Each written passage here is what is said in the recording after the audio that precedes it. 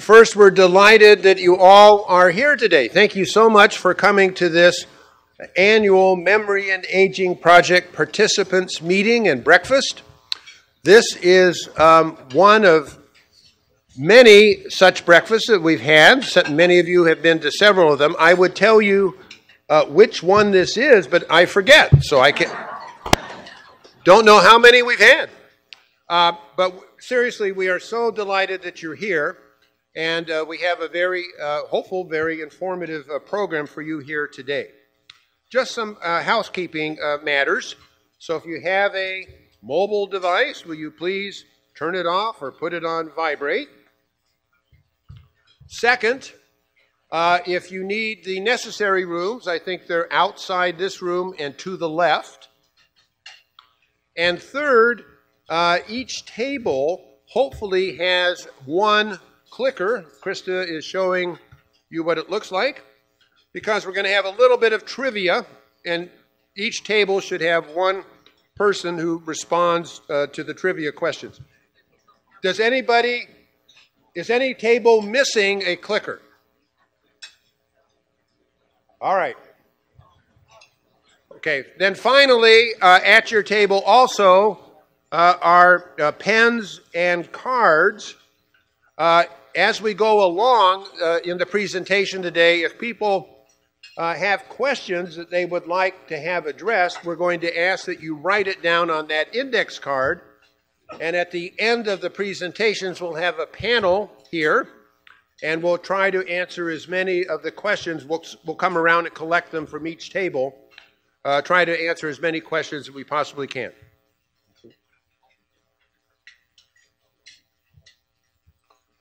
All right, thank you very much. Appreciate it. That's great. All right, so this is our Knight Alzheimer's Disease Research Center faculty and staff. It is a remarkable group of individuals. It is a real honor, privilege for me to be able to be the director of such a wonderful group of individuals. And many of them are here today, and almost all of them have been instrumental in preparing this participants' breakfast. It's not a trivial task. You look around, we have over 400 people here, and it takes lots of planning. We do have a goal for everything that we do, and that is we want to do it in a terrific, excellent, and wonderful manner, so it's a high bar for us to reach.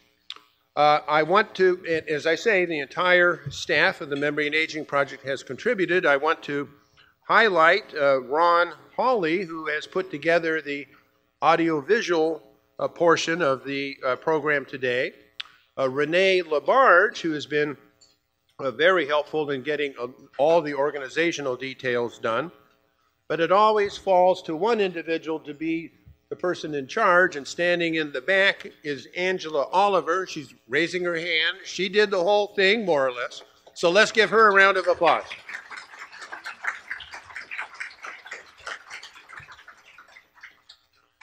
Now, if you are a Memory and Aging Project faculty member or staff person, would you please stand at this point? Everyone stand, please. Everybody stand. Stay standing. Stay standing. So they deserve that round of applause. They are terrific, as I said. But now,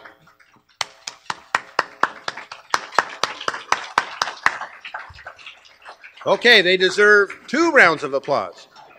But now I'd like all of us in the Memory and Aging Project to turn to our participants, and let's give them our thanks for being our participants.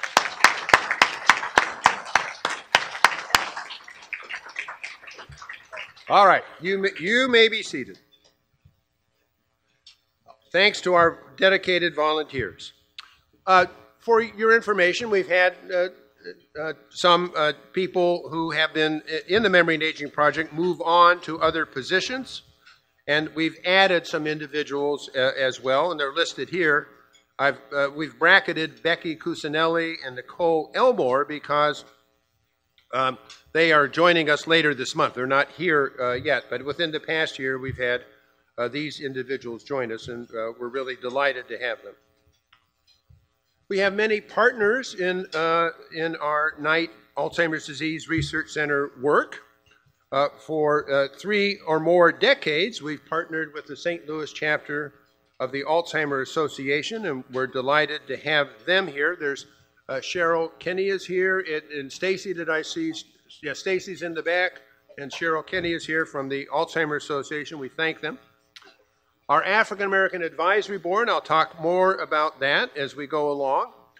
They've been a wonderful partner for us, and they've introduced us to the St. Louis chapter of Links Incorporated. It's been very beneficial for our program.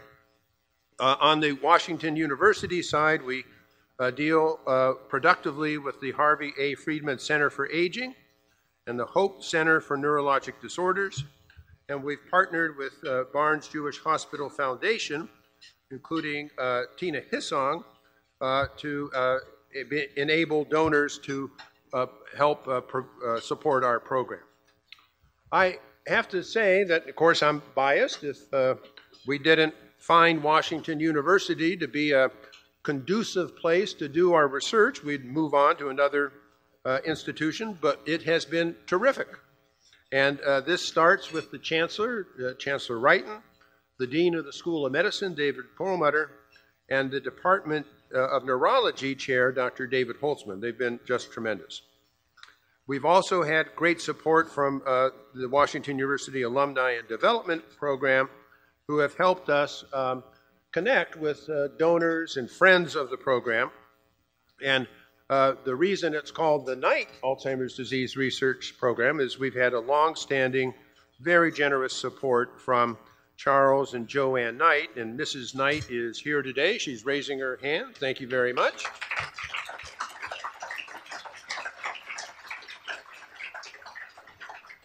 And also from Daniel Brennan, who has been here from just coming here. He doesn't live in St. Louis. He's on his way home to Boston, but he's coming back from Turkey and decided to come here today to join us for our participants meeting. Isn't that wonderful? Mr. Brennan.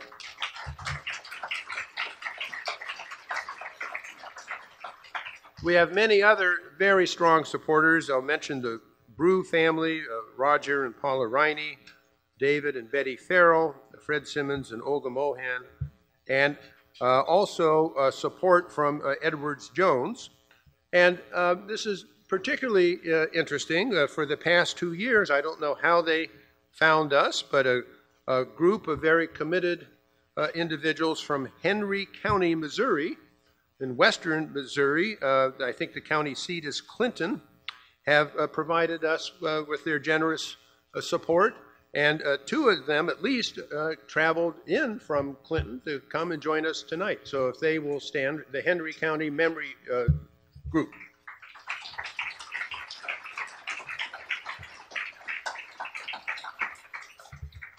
The program today is going to talk about the importance of our biomarker program. I'll describe it in just a moment, and these individuals will discuss how important the biomarkers are for the understanding of Alzheimer's disease and ultimately for identifying the optimal time that we can intervene in hopes of preventing Alzheimer's disease. So we're going to hear about collecting spinal fluid, cerebral spinal fluid, or CSF. We're going to discuss a unique program called the Stable Isotope Labeling Kinetics program that is only done here, not done anywhere else. It's led by Randy Bateman. He has much input from Dr. Holtzman, our department chair, but mostly it's done here because of you. There are no other group of individuals who can really appreciate why it's important to do this study and then to sign up to volunteer to do it. You know that another major area of emphasis that we're pursuing is imaging Alzheimer's disease, and Tammy Benzinger, our imaging core leader, is here to discuss how we're branching out from looking beyond Alzheimer's per se to other brain diseases such as vascular disease that can contribute to dementia. And we have what I term a cautiously optimistic view of investigational drugs to try to treat Alzheimer's disease that Dr. Joy Snyder will present. All right, so at this point we're going to do a trivia contest. So I'd like everybody to find your table captain who has the clicker. Are you coming up here? Okay, all right. So it seems, you know, you might think on the surface that Alzheimer researchers are a rather studious, maybe a dull lot of people, but that's not true. Matter of fact, one of us is noted for having a fire engine red Firebird car screeching in and out of our parking lot at all times of day. And so why don't you look here and tell us who you think was the owner of this fire engine red Firebird?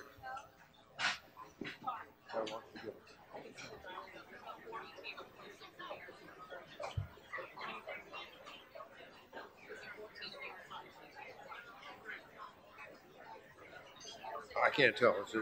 Is it responding?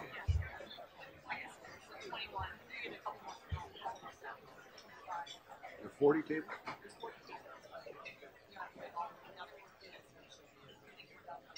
No, not yet. Not yet. Not yet.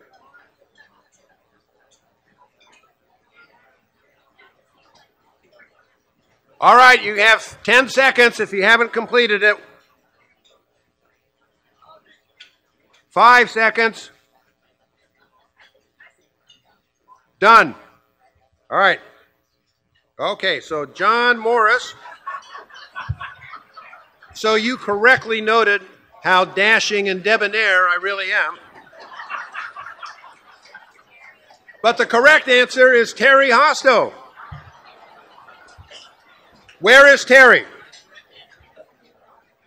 Where's Terry?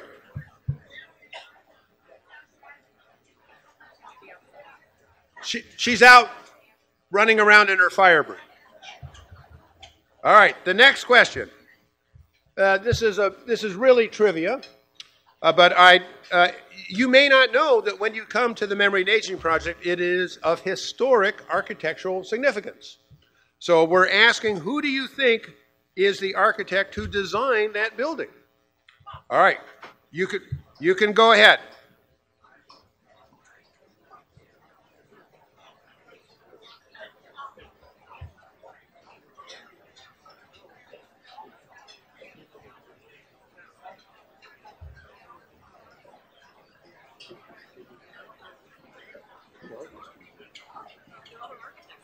In St. Louis? No?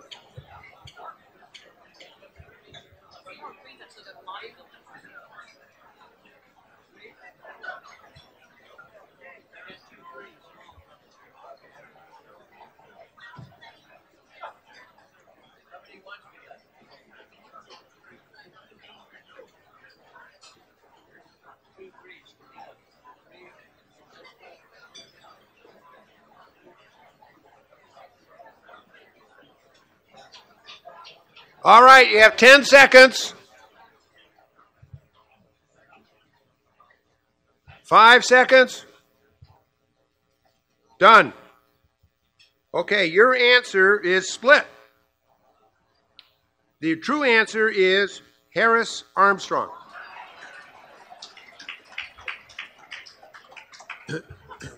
Now, we recently had someone from the Sam Fox School of Visual Arts and Design from the College of Architecture come and tell us about our building. Harris Armstrong was in the 30s, 40s, and 50s considered the dean of St. Louis architecture. And in the 30s, he put in a bid to design what now is the Gateway Arch. And Eero Saarinen, of course, is the architect for the arch, but the only runner-up was Harris Armstrong. So he was really quite renowned. Some of you may know on Clayton Road in Ladue, the Ethical Society, that copper dome, that's Harris Armstrong. So he has many architectural gems. I don't know if our building is a gem, but it is significant. Okay, our African American Advisory Board. I mentioned that. What year did we begin the African American Advisory Board? All right, go.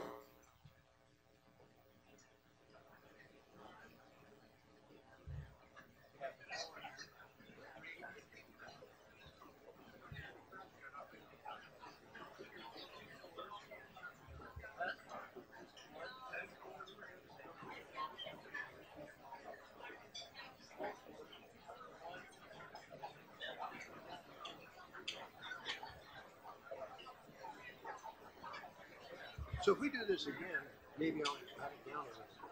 This is my third time, right? Sometimes the touch, if you touch it too many times, it messes it up.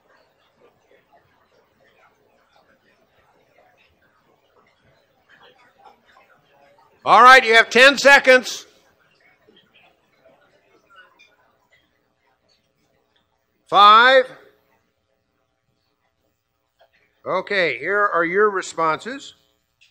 So 2005, the correct answer is 2000.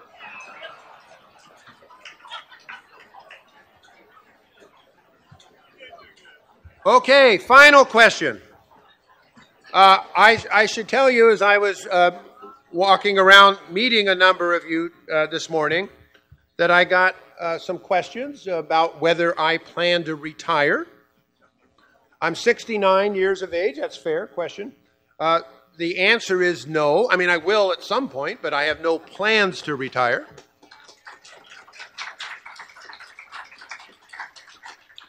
But I am very much interested in training and developing a successor. So my future ADRC director likely will be my grandson. So I want you to let us know what you think his name is. By the way, it's very possible I named him Alwas. It is Alwas Alzheimer who identified the first Alzheimer patient. So it's possible.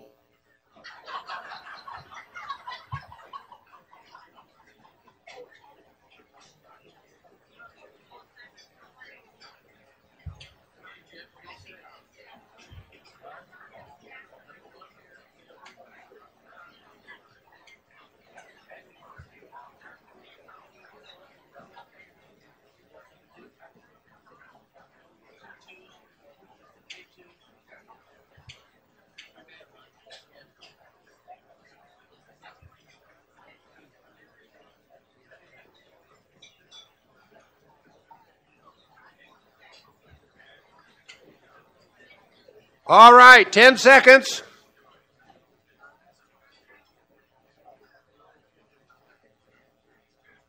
Five seconds. Okay, so here's how you responded.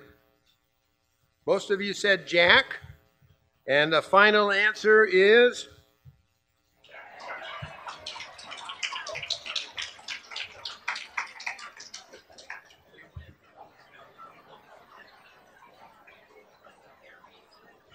so Jack's a little over 2 years.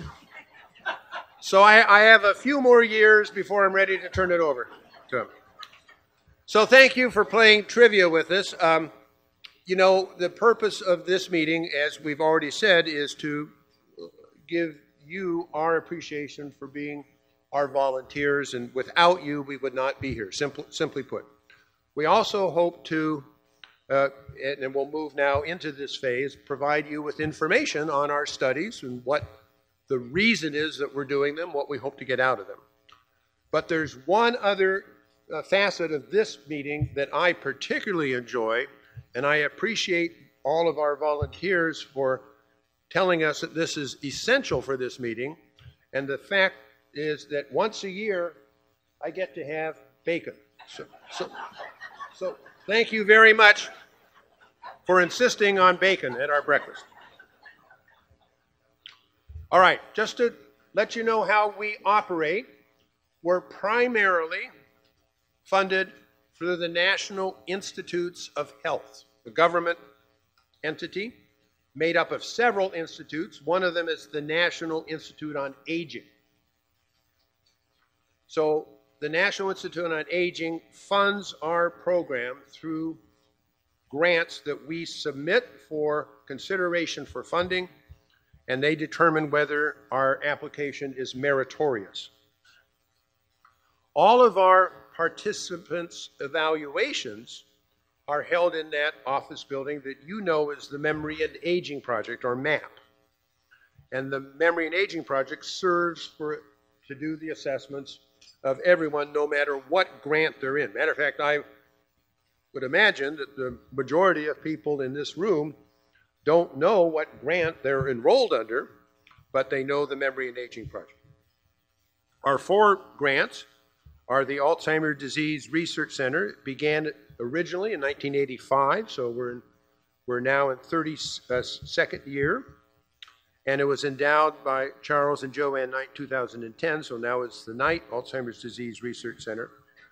A large grant that actually began a year before the Alzheimer's Center in 1984, led by my predecessor, Leonard Berg, called Healthy Aging and Senile Dementia. The Adult Children Study began in 2005, and the Dominantly Inherited Alzheimer Network began in 2008. Now, typically, if we're successful with our grant applications, we're given 5 years of funding. We have to let the grant reviewers know what it is we want to do, how we're going to do it, what the budget would be, and they have to agree with all of that. But they don't want us to have an unwritten check. So 5 years from now, we're going to have to renew whatever grant that we're in and ask for another 5 years of funding. It's not certain that our Alzheimer's Center will be refunded each time. There are many Alzheimer's centers that began in 1984 and 1985 that have lost their funding. They were not deemed to give sufficient progress or to propose sufficient science that they've been able to continue. But we've been very fortunate. We have had all of these grants, every time they've come up for renewal, to be successful, and we continue on. It's not a certainty, but it does testify to the wonderful group of investigators that are in these grants.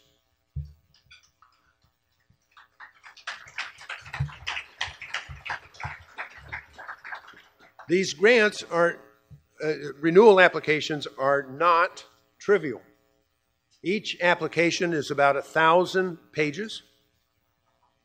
The budgets are often between 10 and 15 million, so they're big, big grants.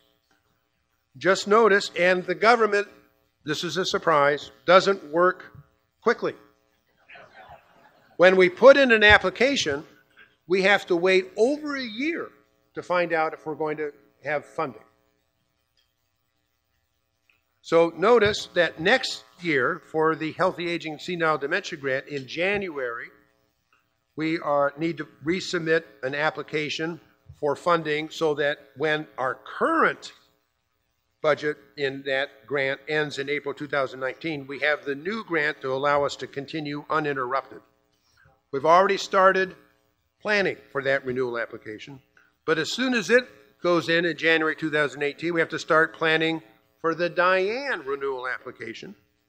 And as soon as that goes in, we have to start planning for the renewal application of the Alzheimer's Center, and then finally, the Adult Children's Study. It's a huge process, but it's essential for the continuation of our research. And our research, we think, is cutting edge, pioneering. We always are going to want to treat people who have the Alzheimer's disease dementia. Dr. Snyder will be talking about some current studies that target people with symptomatic Alzheimer's disease. But what is particularly important to us is we'd like to prevent people from getting the symptoms of Alzheimer's, from getting dementia. So we're trying to identify people before the symptomatic stage, when people are still perfectly fine in their memory and thinking, have no complaints, no deficits, but their brain is beginning to build up Alzheimer's lesions. So this is preclinical Alzheimer's disease. are able to examine these lesions in living people through the use of biomarkers, which includes brain imaging and analysis of spinal fluid proteins. There are two questions that are unanswered at present. If people who have buildup of Alzheimer's changes in the brain, does it mean that if they continue to live, that they all inevitably will develop dementia? We don't know the answer to that. And second, we'd like to know what are the signals that a person is transitioning from having Alzheimer's lesions in the brain but still cognitively normal, no dementia. What triggers the onset of dementia? Seems to us to be very important to identify that because we want to intervene with our drugs at the most fruitful time to prevent dementia. So we pioneered prevention trials at Washington University, the first prevention trial of an anti-Alzheimer agent started in December 2012 under Dr. Bateman's leadership in the Diane study, but several others now have come along. Now, we talk about biomarkers. The biggest biomarker is one's memory and thinking ability. That's how we know if it's declining. That's how we know people are changing. You see on here, this vertical line is when we expect in any one individual or group of individuals for symptoms to occur. That is when Alzheimer's dementia begins. So using our best clinical tools, trying to measure memory and thinking and how people are functioning in the environment, we can maybe get a signal that things are changing possibly 5 years prior to the actual diagnosis of dementia. And if we're a little more sophisticated with cognitive testing, memory testing in particular, maybe 8 to 9 to 10 years. But it's only signals, it's not definitive. But look at this, when we start doing our PET imaging, that's what PIB stands for, and we start measuring the protein tau in the spinal fluid, that gets us 15 years before we anticipate symptoms. And if we look at the other Alzheimer protein in the spinal fluid, amyloid beta, that may be going on 25 years before symptoms. So first, take-home message, preclinical Alzheimer's is asymptomatic phase. The brain changes have started, but still no memory and thinking, may last over 2 decades. Second, this gives us a clue, if we're going to understand it, what we need to focus on. And you can see, because we want to know in this whole course of over 2 decades, when is the optimal time to intervene with drugs. And I think you can see this underscores the importance of measuring the spinal fluid proteins because they're the first signal that something has gone on. It's critical for us to understand this entire cascade of changes. I'm going to skip this slide. So detecting lesions during life. You know, how many of you have heard we don't know whether somebody has Alzheimer's until they die and the brain is examined under the microscope? We don't have to wait now. We can tell those same lesions in living people using imaging and analysis of spinal fluid. And so we can do a brain autopsy during life. Again, this is the third time I've mentioned cautious optimism for intervening with drugs to attack the disease mechanism of Alzheimer's, to delay or prevent Alzheimer's symptoms. We're going to talk about a number of these studies in more depth with Dr. Snyder, but we use biomarkers to identify people who are cognitively normal, but at risk if they continue to live for developing Alzheimer's symptoms. And now biomarkers are an integral part of all of these Alzheimer's drug studies. We are conducting 4 at present for older adults at the Knight ADRC. I won't go into these because Dr. Snyder is going to talk about them in more length. We may be adding a 5th. So we're now very fully invested in testing the efficacy of drugs to try to prevent Alzheimer's dementia. Now I'm going to shift gears for just a moment. You may know that our research clinicians in the Alzheimer's Disease Research Center do your assessments when you come in. Also are practicing neurologists and psychiatrists and geriatricians and have their own clinic. Those of us who are in the neurology group have a clinic called the Memory Diagnostic Center. We see our private patients there. You also are aware, hopefully not from the Memory Diagnostic Center, but you know that it's a difficult time now for physicians to spend all the time needed to address questions from patients and families. And we have felt that pressure in the Memory Diagnostic Center because Alzheimer's disease engenders lots of questions, and we have established a full-time nurse who does nothing but answers phone calls from our patients and families. I mentioned our supporters earlier, and one of our supporters, Joanne Knight, who I've introduced, also contributes very generously to the St. Louis chapter of the Alzheimer's Association, and she has agreed to have her funds go to support a new position at the St. Louis chapter, someone called a care consultant, who will be dedicated to serving the patients and families of Memory Diagnostic Center individuals to follow up where physicians can't about all the additional questions and advice and information and resources that people need. And the St. Louis chapter has hired Julie Whitley, a medical social worker who trained with Terry Hosto of the Firebird, Firebird, and Mrs. Whitley already is started and has already been a very valuable resource for our memory diagnostic patients and families. Julie, are you here? I didn't see if Julie came in. Julie is standing. She's waving her hand. Please welcome Julie to our family.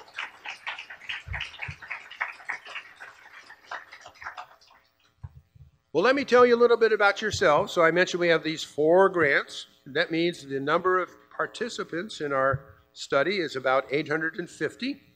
If we look at people 65 and older, it's about 475. Adult children study people begin at age 45, about 270. And the dominantly inherited group begins at age 18, and that's 106 at Washington University. Age range goes from 18 to 101. So we're examining the entire adult lifespan of individuals as to when the brain changes of Alzheimer's begin. 57% of our participants are women, 16% are African American, and people are extremely dedicated. 3 of you have come in 29 consecutive times for your assessments. And you come from all over, including Idaho, Maine, California, Texas. Here's a combination of our older people, 65 and older, just to point out that 344 are cognitively normal. Only about 130 have symptomatic Alzheimer's. This reflects our scientific interest in that preclinical stage prior to the onset of Alzheimer's symptoms. Now, I've told you how wonderful you are. And it's true. But I have to say that you are so wonderful that I think we may be asking way too much of you. I mentioned that our budgets are very tightly geared to our research goals. That includes our clinical assessments. We're not given excess funds to make up things that we can't achieve. So we've noticed in the past 3 years that when we call and ask you to come in for your annual assessment, and you are scheduled, that almost now, this past year, almost 20% of the time, sometimes on the day of the scheduled assessment, you call and say, I can't come. And essentially, we lose that assessment slot. We can't fill it again, so we have reduced our capacity to see the number of participants that we think we need to see to achieve our goals. Now, listen, there are clearly unavoidable reasons for canceling. People get ill, that's number one. We get terrible snowstorms in January, that causes cancellations. But we think there are potentially avoidable reasons. And, a lot of the time you call back and say, oh, I forgot I had something else scheduled. But I think, and I'm concerned, that it may be that we ask, as I say, an awful lot of you to do things. And you may be getting tired of participating. So here are some participation rates in the procedures that I've pointed out to you are so important for identifying this preclinical phase of Alzheimer's disease. And remember, we're funded by the National Institute on Aging to be a biomarker study. Our amyloid PET imaging was below 50% 2015. It's up to about 2/3 in 2017, but it still means we're missing getting amyloid imaging on those of you who are eligible for it in about 1/3. Our spinal fluid collection is about 54 to 61%. So again, 40% of people were missing it. Brain MR and blood is better, but we're very concerned about the loss of completion of not only your clinical assessment, but these biomarker studies and what that means for our ability to do our science.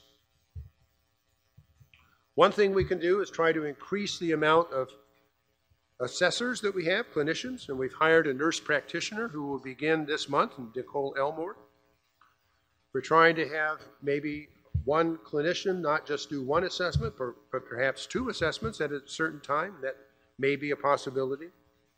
Working hard to try to reduce that cancellation rate and trying to provide additional support with our nurse clinicians. And we've added Georgia Stobbs-Kuki this past month, and Becky Cusinelli will begin later this month. But there are, you are such a dedicated, committed group, and you are so well characterized with these biomarkers, it is natural that our affiliated investigators would like to study you because you already have such a rich data collection, and it's very easy to just tap into them. These are not, I mentioned there are many studies, but these are just some to give you an idea that are recruiting out of our Knight ADRC, Memory and Aging Project group of participants for additional studies beyond what I've talked about, beyond the amyloid imaging and the spinal fluid. Driving study, a tau labeling study, we'll hear from Dr. Sato, and memory studies. And we hear feedback from you when we call and say, would you be interested in participating in this additional study? What study is this? You've already contacted me a lot. I've got a lot of things on my schedule already. Boy, you guys are doing a lot of research. I don't expect you to see this, but these are all the additional studies that have requested access to you in 2016. So I think it's too much. Here's what we're going to be doing. One of our colleagues in the program of occupational therapy, Dr. Stark, is going to survey you to have you give your input as to what is the right level of us asking you for participation. And this is a catch-22, right? I've already said that we're asking too much of you. Now I'm asking you to do another survey. But I think that will be very informative. How can we support you better in your research participation? Dr. Sarah Hartz and Dr. Jessica Mazursky are going to inaugurate a pilot study that many of you have been clamoring for years. A pilot study means we're just going to begin very circumscribed and assess the impact of the results of this. We're going to give back to you your brain MRI results.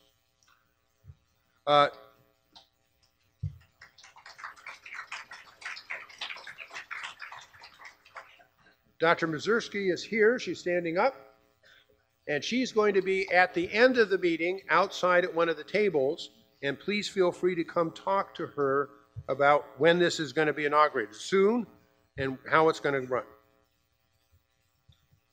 We're launching today an opportunity for you. Only individuals enrolled in the Memory and Aging Project can ask an expert. You know how we have these cards, you're going to write down your questions. We're not going to get to them all. So if you have questions about Alzheimer's disease, dementia, whatever, please ask the expert through our website. We'll get back to you. Do not make it a question about your own diagnosis or your wife's diagnosis. We're not going to dispense medical care through this website, so we can't do that, but please, we're giving you input direct to our experts, and we want to hear from you, not only through the survey I mentioned with Dr. Stark, but also we're establishing a feedback line. You can say, gosh, you are asking way too much, or I'm not treated well, or you should be doing this instead. We want to hear from you. One of the components of our program that many of you have expressed concern about is that paper and pencil testing of your memory and thinking. Dr. Jason Hassenstab, our neuropsychologist, wants to alleviate you from coming in because he will develop a program, already has developed a program, to test your memory and thinking at home through your smartphone.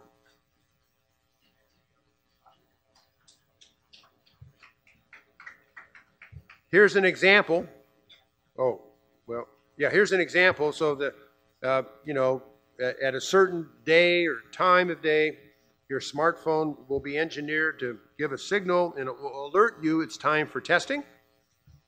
The testing will be very simple. Look at this. At the top half here, there are 3 pairs of different symbols, and at the bottom, there are 2 pairs, and it asked you to try to identify the match. What at the bottom matches what's on top. So you can do this this can time whether you're correct, and also your reaction time, how long it takes you to tell the correct answer.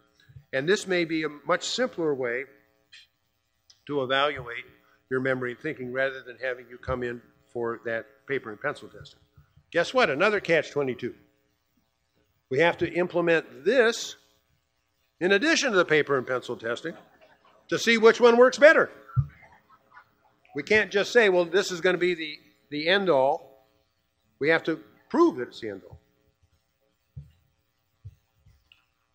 We need more participants. We need to share the burden.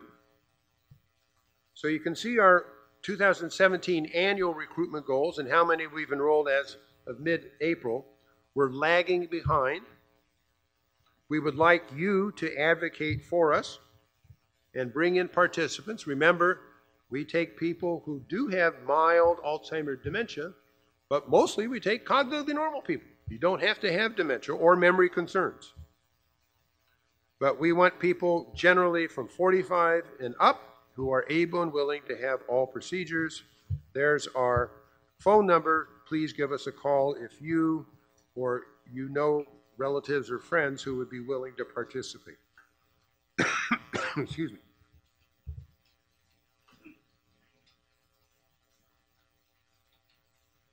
All right, I think I've been over this, so I'm going to skip this. I'm going to skip that. Just point out, I don't mean to be threatening, but these, the first bullet point takes away some comments from our most recent review of our ADRC application.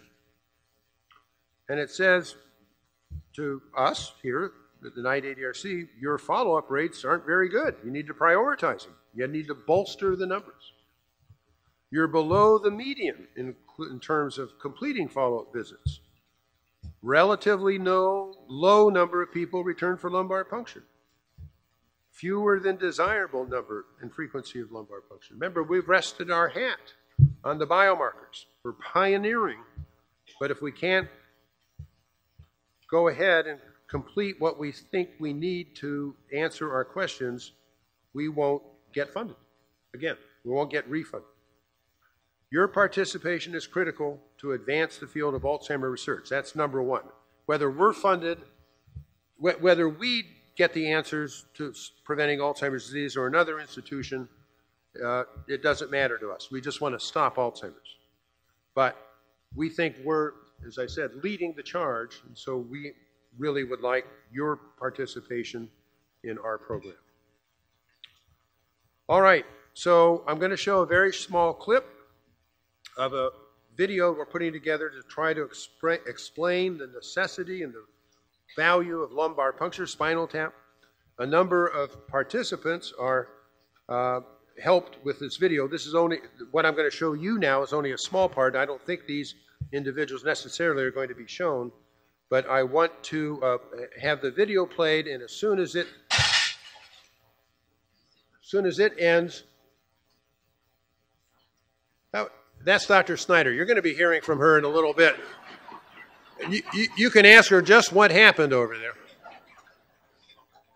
As soon as the video clip ends, we're going to have Pastor Doug Petty, who is the chair of our African American Advisory Board, come up to the podium and tell you why he participates. So, Ron, you want to play the video, please? The spinal fluid gives us a really important look, a window, if you will, into what's happening in the brain.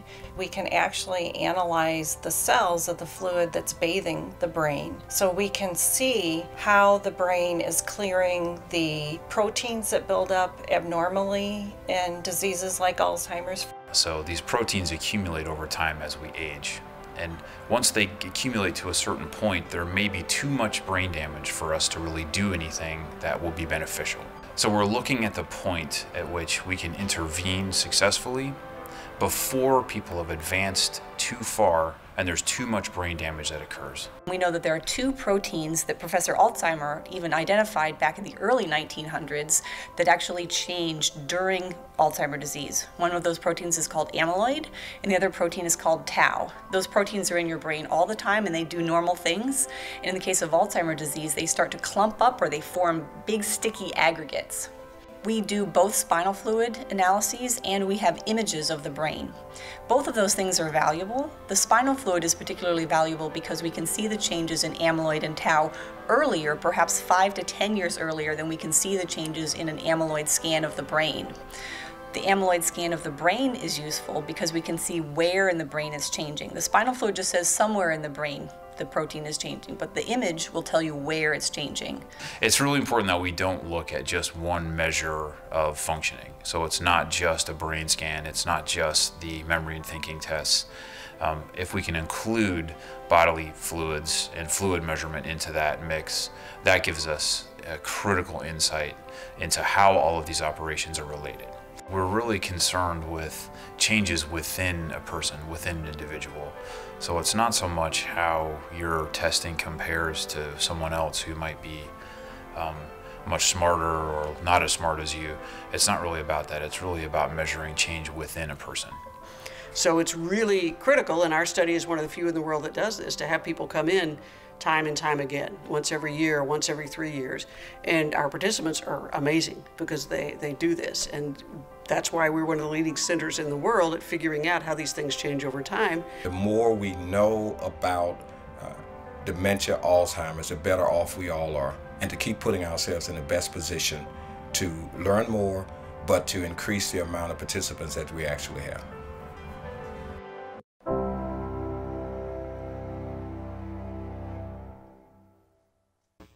All right, will you please join me in welcoming Pastor Douglas Petty to the podium. Doug?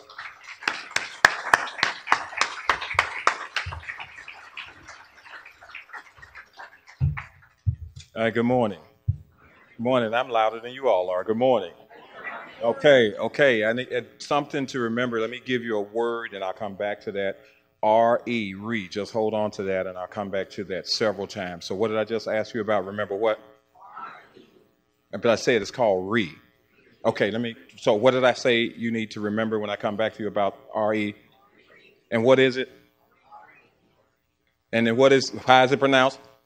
Okay, just checking, just to be sure. Okay, just to be sure. Well, studies are going on all of the time, but they're not all relevant for us. For you may be interested in the mating habits of Japanese beetles, but not everyone. I mean, you may be. But there are some studies that have tremendous relevance, and when we start to look at Alzheimer's, dementia, then it has relevance for all of us. All of us in some form or fashion. Inevitably, all of us will be impacted, whether it's directly or indirectly, because of a loved one. At some point in time, all of us will be impacted. In fact, everyone in this room knows someone or who has been exposed to someone, and you may not have known it. It could be a judge, it could be an accountant. And so research is, I just used the word, there was this R-E. Re. When you hear re, and you think repeat, you know that means do something over again. R-E always says do it again. R-E means do it again. Repeat. Follow me? Repeat. Research. That means you search and you do it again. Follow me? R-E. Search. Re. Now put search, looking for something. R-E. You have to do it again. So in order to be able to do it again, there is a need to have individuals available to read or do it again. And you follow what we're saying. Therefore, there's the need to do it again. So let me use some liberties, and then I'll talk to you about why I am involved. We need you to reach.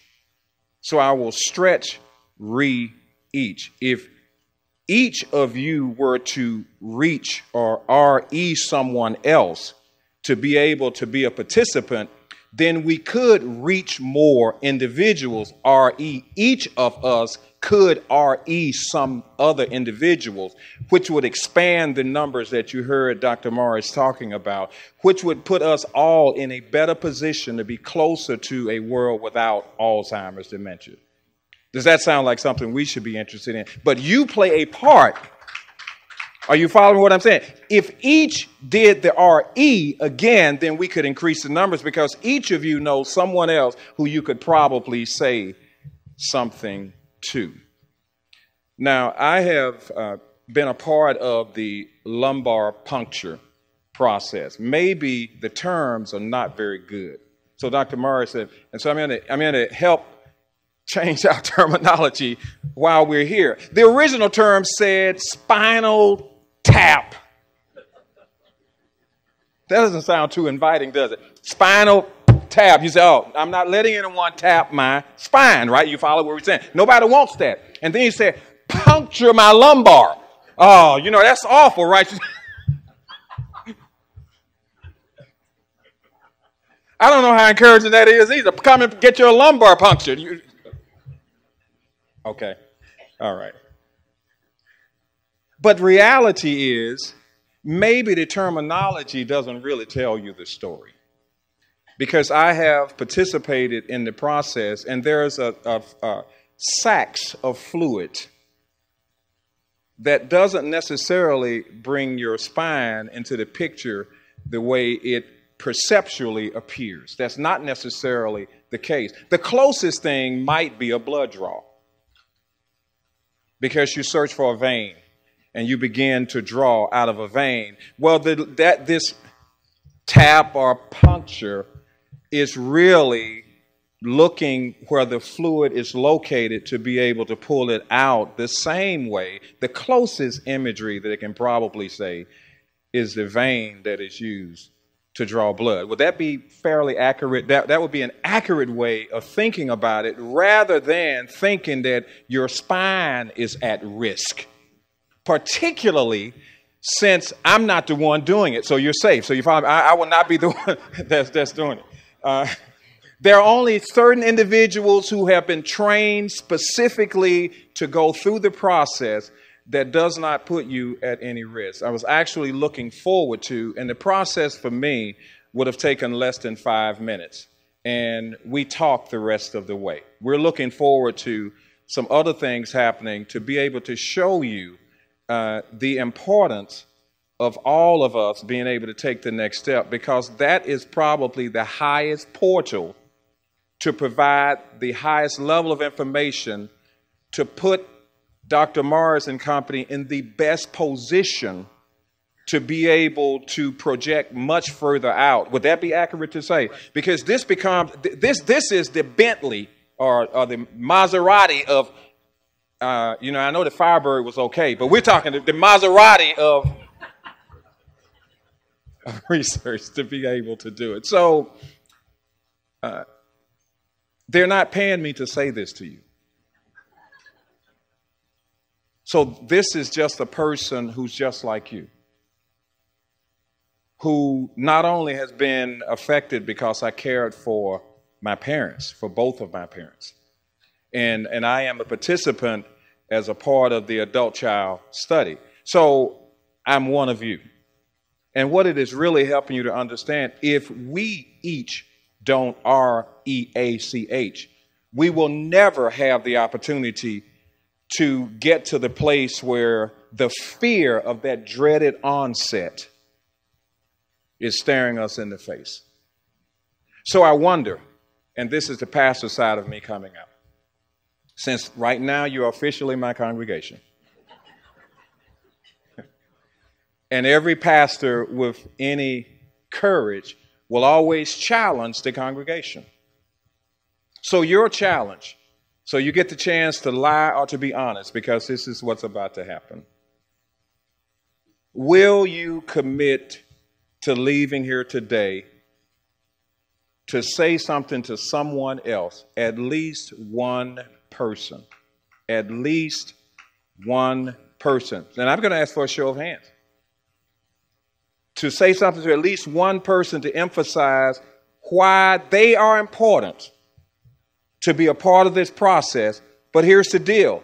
Unless you are a part of the process, do not say that to them. Make sure that you are, and then you reach at least one other person. And if each one of us reached one other person, the numbers that Dr. Morris talked about would no longer be an issue if each one of us. So let me come back again. I need to see the show of hands. This time I will pan the room. I will start on my left, and I'm going to start looking around. So don't pretend that you're busy and looking down and doing something like you didn't hear what I said. so I'm looking. We have about 1/20th over here on the left with their hands up. So we're trying to see those who will. My hand is up. At least one person, at least one. And some of us talk so much we could talk to more than one person. Thank you, Dr. Morris.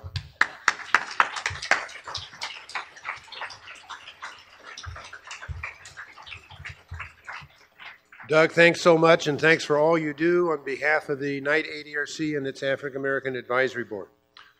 Dr. Chihiro Sato is going to talk about this unique study I mentioned earlier, the Tau Silk study, and she is working with Dr. Randy Bateman, as I say, cannot happen anywhere else except here at Washington University. Please welcome Dr. Sato.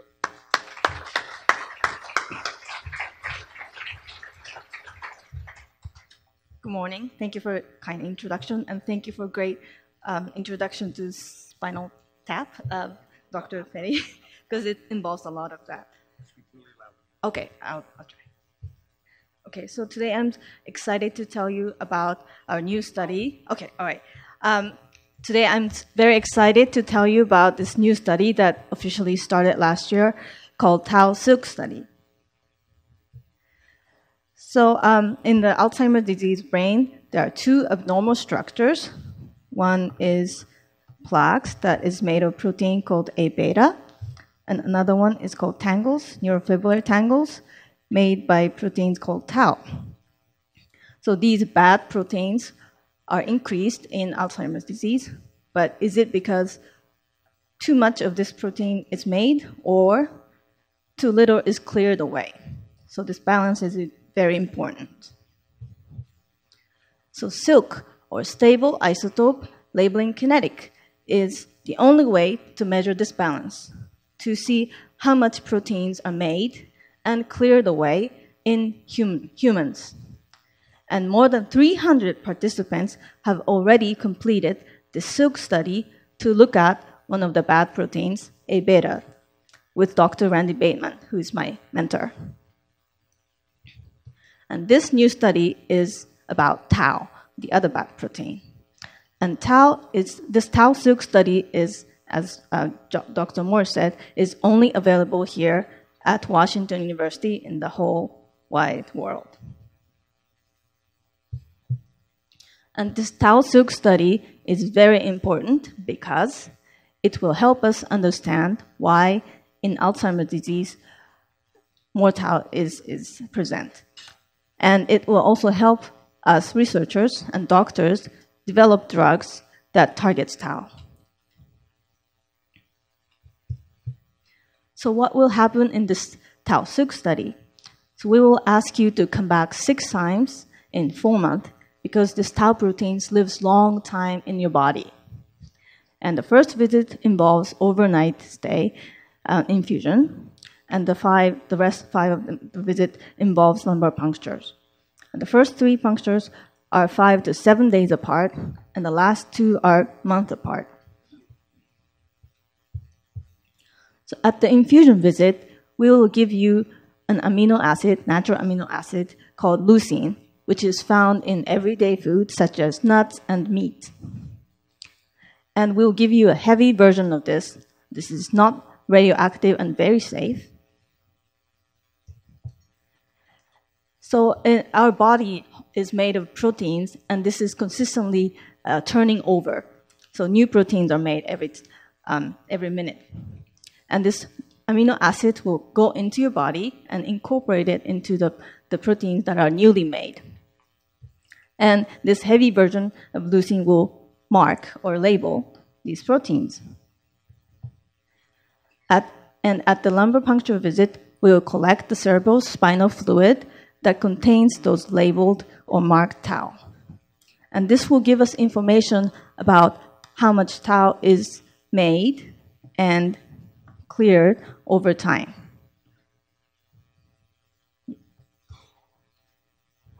Because you're special to us, I'm going to share with you our very first data that we obtained from the first 10 participants. So this graph shows, the y-axis shows how much labeled tau is found in the cerebral spinal fluid. So the more tau, the higher. And the x-axis shows time. So as you can see, compared to the healthy patient, healthy participant, the ones with AD in red goes up like this. So it seems like too much tau is made in Alzheimer's disease. So the balance is tipped towards production. But we need more information. So we are looking for 70 participants to volunteer to participate in this study. 24 people has been enrolled. Some of you are right in this audience. And 16 people have already completed all 5 LPs. Amazingly, thanks to your commitment to this study, there has been 0% dropout, and 100% people have completed this procedure. So for more information, please meet our wonderful Tau silk clinical coordinators, Melissa and Melody. Where are you? There in the back. Yes, please stand up. In the back. They are our coordinators. Please ask her questions. And I'd like to thank my mentor, Randy Bateman, here, and the lab members, collaborators. One of them is Tammy Benzinger, who will be speaking after me, and Dr. Morris and ADRC. And thanks to all of you for your wonderful support. Thank you.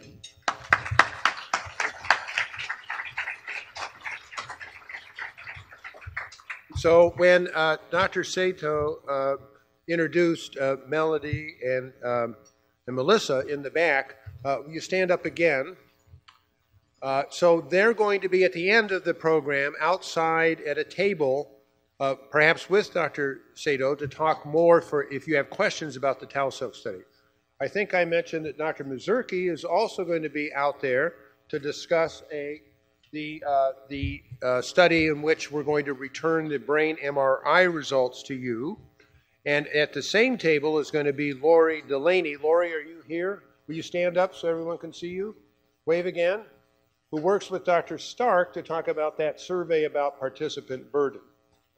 Also outside in the back, Angela, there will be Tiffany Earle from the Memory and Aging Project.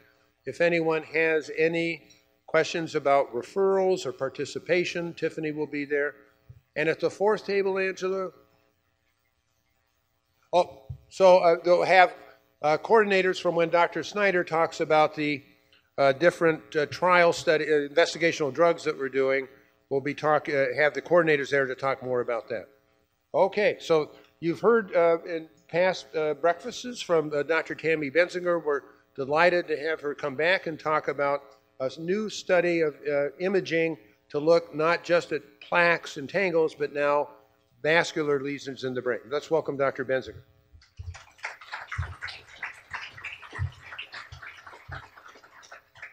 Good morning. I'm so happy to be here today and to get to see all of you again. I really look forward to meeting you here every year. This is so important to us. I know we've talked about all of the many things we've been asking you to do, and this is one more potential thing you might be interested in.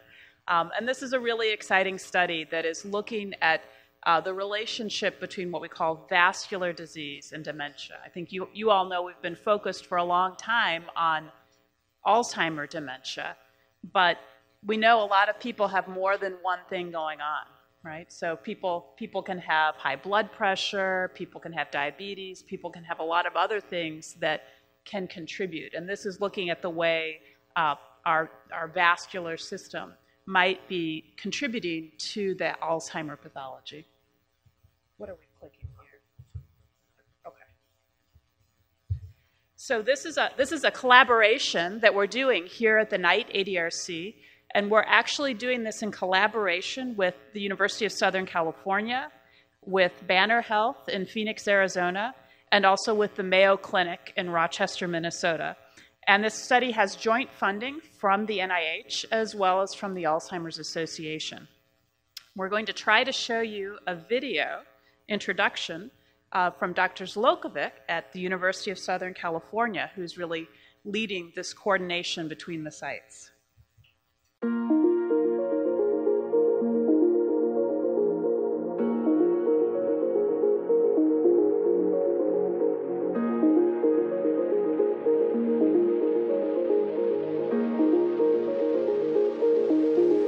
Alzheimer's disease is the most common form of dementia.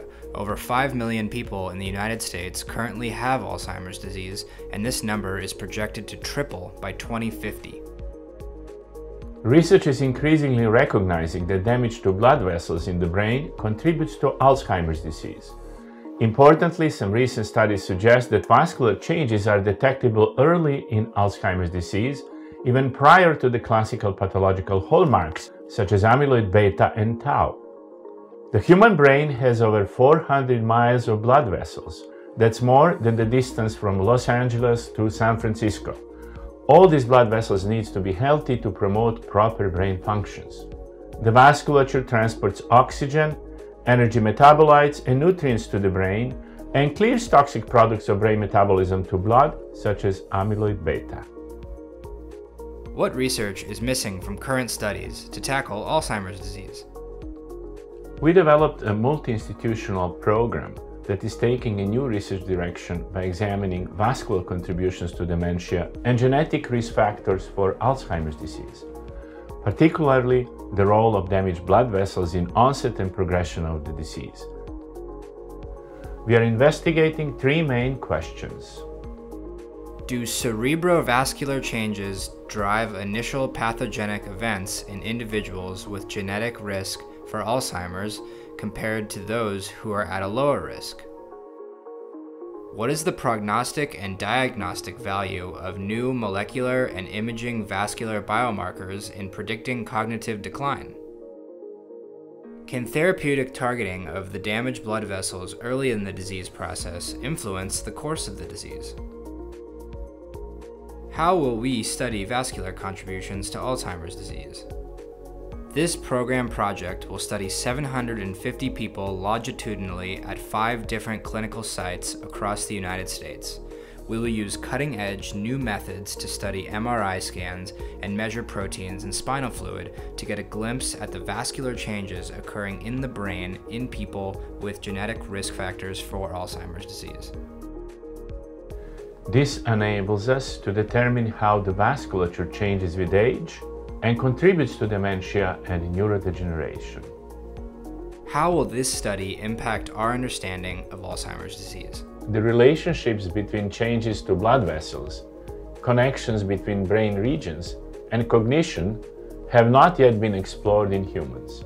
These studies may allow the discovery of new diagnostic tools, therapeutic targets, and potential new treatments within the vascular system to treat Alzheimer's disease.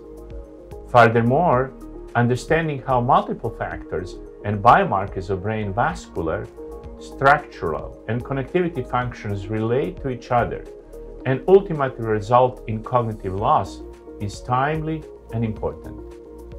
We are confident that the proposed studies will have a significant impact on our understanding of the causes, treatment, and early prevention of dementia and Alzheimer's disease, and will change the way in which we look at dementia and Alzheimer's today. You can help. By participating in research studies, you can be a piece of the puzzle to help find a cure for Alzheimer's disease.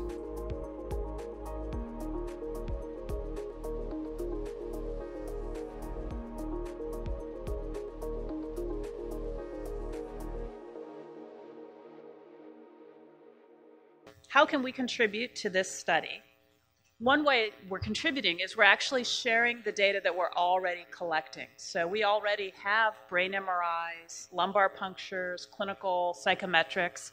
So that's one of the reasons we were asked to participate, is because we have such an amazing set of data that all of you have contributed. What's different is that with the MRI, there's a test called DCE, and that stands for Dynamic Contrast Enhancement. So with this MRI exam, we'll be adding a contrast agent called gadolinium. And also new, when we do the IV for that contrast agent, we'll collect a small blood sample from that same IV. How much time does it take? We're really worried about how many visits we ask you to make, how much time things take. Our goal, our plan, is to try as much as possible to do this the same day you come in for that PET MRI study that you already do, the amyloid florbetapir PET scan. And this would add about 10 minutes to that scan, that visit. If we can't organize it to have it the same day that you're already in the MRI scanner, then we'll try to do it on the same day that you come in for that tau PET scan. So again, we'll try to do the test the same day. Unfortunately, if it's on that day, you'll have to get in the MRI scanner, and that might take up to about an hour. So we really are trying to merge these and do it all in that one session if we can. Is it safe? So anytime you take a medication, by mouth, by IV, you really need to know what are the safety issues with it. So the first thing is, if any of you here are pregnant and breastfeeding, you can't participate, sorry. So we will watch for that. We do also check for your kidney function. And so when we start that IV, we'll do a blood test. It's called the creatinine is what we check. And so if you know that you have abnormal kidney function, or if you've had a renal transplant, you should not be in this study, and you can just tell us that ahead of time.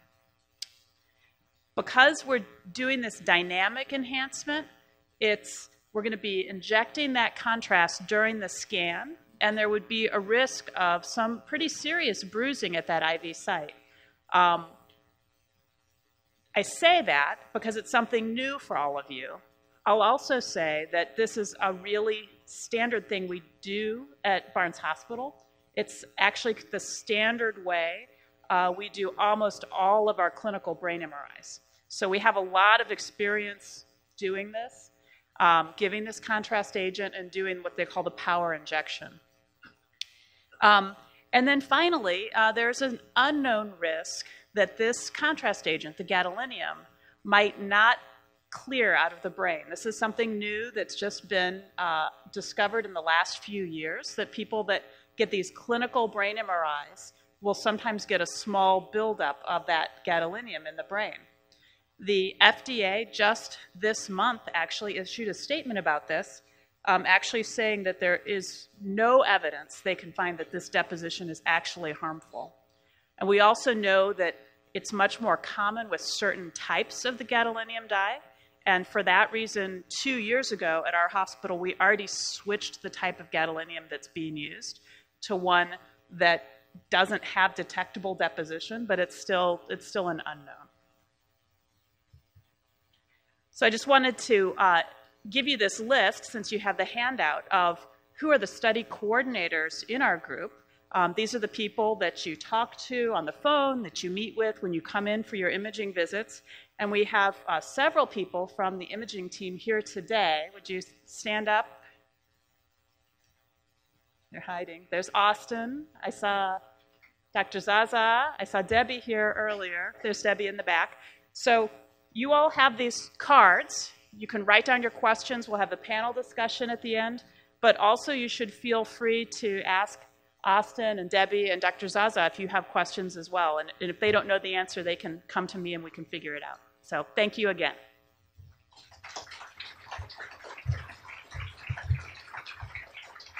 Okay, thank you, Tammy. As Dr. Snyder is coming up, I want to make 3 other introductions. The Knight ADRC is very committed to training individuals in Alzheimer's disease and dementia. We certainly want to develop and guide the next generation of researchers. And this summer, we have 3 students who are with us, and I'll ask them to stand up. Susie Chen is from the St. Louis College of Pharmacy. Susie's standing up over here.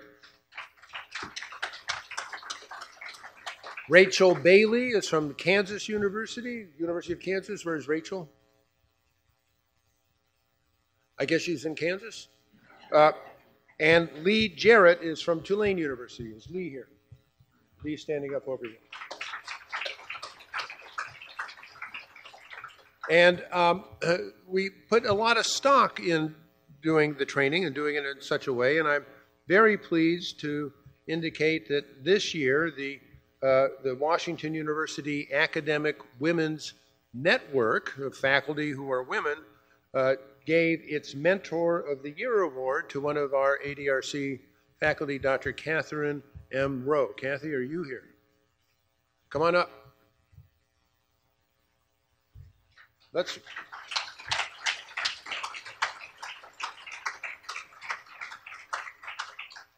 Kathy is just one. She can't get up here. She's going the other way. Kathy is just one of all of our people. Dr. Benziger, Dr. Snyder, Dr. Sato do a terrific job in their mentorship. But Kathy this year was recognized, so let's give her another round of applause.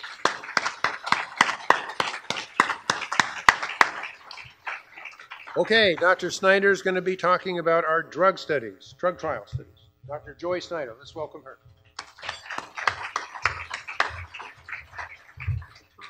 Thanks so much. I have to, when we're talking about mentoring, you probably should know one of the prior winners of that award is Dr. John Morris. So I'm probably preaching to the choir here, and I probably should say that in front of a pastor or two, but Alzheimer's disease is really a big problem, and you all know that. So this first slide is just pointing out, again, what a big problem it is, and the fact that even though we've been working on this for many years, many of you have been coming to help us for many years, we've learned a lot, but we haven't really moved the needle very much as far as people dying from Alzheimer's, and that's shown in this graph here. In a lot of diseases, heart disease, breast cancer, many things like that, the death rate has gone down. And in Alzheimer's, it's gone up. And this is from the Alzheimer's Association report for 2017, which just came out. So really, it remains a really big problem and something that we continue to focus on and need to continue to focus on. And it's here. It's in Missouri and Illinois. The numbers on the side of the people who died in 2014 from Alzheimer's in our 2 states. So it's really, it's a big disease. It remains a big disease for all of us. So clinical trials. So a couple of key points. You've heard these before, but I think these are the things that we've learned from you over the years and that our center is famous for, is this idea of Alzheimer's disease being a diagnosis of the neurodegenerative disease, the things that happen in your brain, the plaques and tangles you've heard about today. And it has 2 stages. One stage, as Dr. Morris mentioned, is that preclinical stage when people are perfectly normal for 5, 10, 20, 25 years, but in their brain, the changes of Alzheimer's are starting. And that's pretty scary. The part that's hopeful about that is that means maybe we can treat it before the symptoms start. Maybe we can prevent Alzheimer's disease. The symptomatic part, the clinical part, is really probably the shorter part of the disease, but it's the part that we focused on in the beginning many years ago. But now, as Dr. Morris pointed out, most of our participants are in fact are normal. Some of them will be the people with the preclinical disease, some of them won't, and we're trying to understand that transition. And the other point that I think was made when we talked about the psychometric testing is that we don't really look closely at how people compare to the average person. Normally, when you get one of these tests, we compare you to the average of all people your age. But what we know is most important, and what's most important to you, is not how you compare to some average person, but how you compare to you, what's changed about you. So we look at intra-individual decline. Okay, so you heard a little bit about PIB today, and you've probably seen this picture a few times if you've been to this meeting before, but PIB is one of these imaging agents we use in the PET scanner. Dr. Benziger mentioned we use these when you come in for your PET scan, and we can detect amyloid in the brain. As was pointed out in the video, we can detect where the amyloid is in the brain, in addition to the spinal fluid telling us that there probably is some. And in this, let's see, where's my big red pointer? There we go. So this is a normal person on the left side. They don't have any amyloid in the brain. This person on your right, you see the bright colors. That means they do have amyloid in the brain, so that's great. This person on the far side is normal too, but they look just like the person that has Alzheimer's disease. So this is that preclinical Alzheimer's disease. Amyloid's deposited, but the person is normal. And because of all the things we put you through in our study, we know this person is normal. They took those annoying pencil and paper tests and did all the stuff with the blocks that everybody hates. And we know they're normal. So that's what's really important about our study. That's why we put you through all that, so we can know for sure that somebody's normal. But 3 years later, this person did develop Alzheimer's. So again, it's a preclinical picture of the disease. We don't know yet if everybody that looks like this will develop Alzheimer's, but it's made a big difference in how we approach treatment. Because of this, we can do prevention studies, as Dr. Morris mentioned. So we can look to see some of these people that have a positive scan, if we give them medication, will we prevent them from developing Alzheimer's? And the first study starting for that prevention was, as Dr. Morris mentioned, started at WashU, looking at people with a familial form of the disease. But the next study that started was the study called the A4 study, looking at people that don't have a gene that causes the disease, but people that get it as they get older, the more common sporadic form of the disease. So the A4 study, and I can never remember the A's, so that's why I wrote it on the slide, is anti-amyloid treatment in asymptomatic Alzheimer's, A4. Started at our center in October 2014. It's a national study funded by the National Institutes of Health. We want to see if we can prevent memory loss in people with that preclinical Alzheimer's disease. So everybody gets a PET scan to get into the study. And it's the first time we have disclosed results of that PET scan to our participants. We disclosed it to people in the study because we had to. If you had a positive scan, you could go on and be in the study. If it was negative, you weren't going to be in the study. So only people with a positive scan were in this study. Nationwide, there are going to be 550 people who enroll, have a positive scan, and get a drug. Another 550 will enroll and get placebo. We don't know who gets what. We've had to screen 74 people at the Knight ADRC in order to enroll 15. So most people don't have a positive scan, so we have to screen a lot of people. We've enrolled 15, and we've now closed enrollment at the Knight ADRC. There are other centers that are open around the country. Probably will complete enrollment around the country over the summer. So this study is ongoing. We're very excited. But guess what? It takes a lot of time. We don't find out in 6 weeks if the drug worked. It takes several years. So this study will continue for several years. And we may know if we can prevent some of those folks from developing Alzheimer's, which would be really exciting. The next phase of the study is starting, another study looking at a new drug. They were going to call it A5, but I don't think they could come up with 5 A's. So it's called the early study. And again, same study design. Can we prevent Alzheimer's? Everybody has to have normal thinking, positive amyloid scan, about 1,650 people nationwide. We're aiming to do about 10 to 15 at the Knight ADRC. We're getting startup underway. Looking for folks age 60 to 85, got to be normal, cognitively normal. You have to have a study partner, just like you do when you come to the ADRC. Got to have all the study procedures, amyloid scan, MRI, the LP is optional for the study. It'll go on for 4.5 years, so you have to be willing to come in pretty often for 4.5 years. And we're going to randomize again to one of 2 doses of a drug or placebo, and this is an oral drug. It's got this fancy name, J&J, 548, et cetera, et cetera. We just call it a BACE inhibitor, but it's a drug that will reduce the amount of amyloid that's made in the brain. So we are looking forward to this. 2/3 of people will get the active medication. We are in the startup process. Who's the coordinator for this one? Debbie Kemp, is she here? Marga Santos is Marga's here, I know she's. She'll be at the table. And Maria's waving too. Okay, so they'll be at the table in the back if you want to learn more about that. I don't think we're starting enrollment quite yet, but we are getting ready. So what about people who have symptoms? We don't want to forget about them. We want to treat people who have symptoms as well. So I told you about 2 prevention studies. Now I'll tell you about a couple of studies for people who have symptoms. One is another one with a great name, LY32O2626. We also call it a BACE inhibitor. It also reduces the amount of that amyloid that's made in the brain. It's a worldwide study. About 1,000 people will be enrolled worldwide. Again, age 55 to 85, they have to have a specific mini mental state exam score that shows that they have mild memory problems. They also have to have the amyloid PET scan because we only want to enroll people who have Alzheimer's. So it turns out in the past, in studies before we had these scans in the spinal fluid, 10 to 20% of the people in Alzheimer's studies didn't end up having Alzheimer's disease, which means it makes it harder for us to see if the drug is working. So now really any study for people with symptoms or not is going to include an amyloid scan or spinal fluid analysis. Folks in this study are treated for a year. What's unique about it is that the outcome they're looking for is changes in tau imaging. So you heard about the amyloid scans, you've heard about the tau that's in the tangles. There's a scan now that can detect that tau in the brain, and we think that may correlate better with the memory loss. It comes on a little later than the amyloid, so that's going to be the outcome in this study. We've had 11 people consented at the Knight ADRC, 6 are randomized, 3 in process, and Debbie Kemp is the coordinator for that study, and I think she's not here. Oh, Maria. Maria's going to stand in, so Maria will be at the table talking about that study. The last one that is hopefully about to start is called the Engage or Emerge study. This is also a study for people with symptomatic Alzheimer's. And this drug, I can say this one, it's aducanumab. I don't know if you could say, can you guys say that? Aducanumab? Maybe not. Or you can call it BIIB037 if you prefer. It's a drug made by Biogen, and it's an antibody against beta amyloid. So we've used a number of these in studies.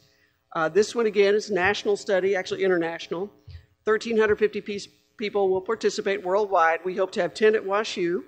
Same thing you heard for the other studies, age 50 to 85, mild AD, mini mental state score, amyloid scan at screening.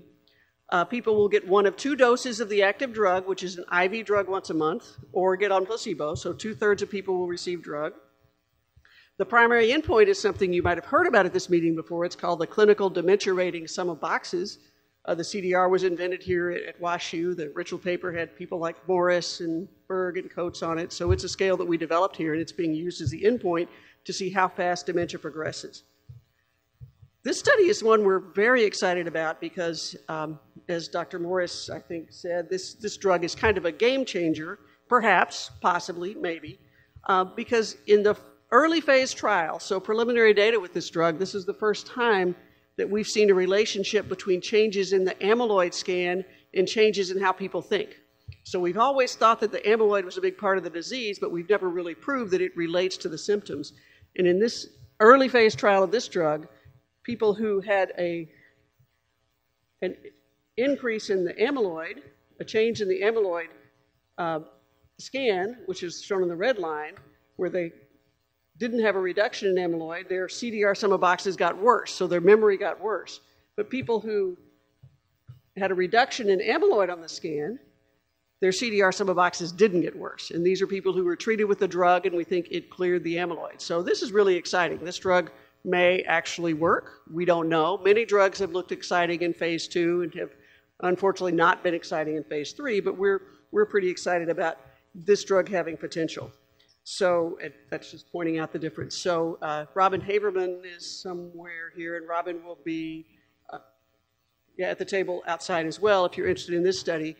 We've gotten IRB approval. We are going to have our site initiation visit in a couple of weeks, and then this study will begin. Other trials, you've heard about the Dominantly Inherited Alzheimer's Network. That study continues to go on. The treatment trial is going on. The one thing to tell you about this, although the type of Alzheimer's you have in your families is not the autosomal dominant inherited kind, the studies done at our institution enabled that study to happen. The spinal fluid studies, the amyloid imaging studies, so you made that study possible. Other trials that may start soon, there's one of a drug called ABV8E12, which is an antibody against tau. And this is exciting because this is the first study with a tau compound. This antibody was developed in part by Dr. David Holtzman in our department, so another WashU connection.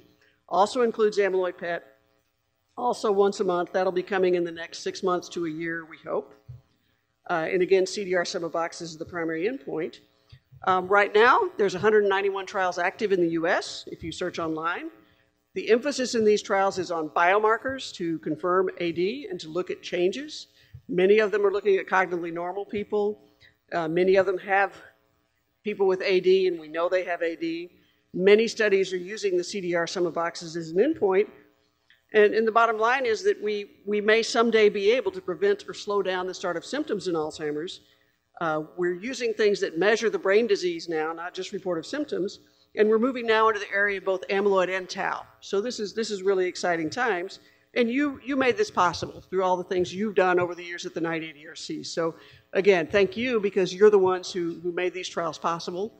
We don't have a world with Alzheimer's yet, world without Alzheimer's yet. We have a world with Alzheimer's, but we hope we will soon. So thank you for your efforts in making that difference. So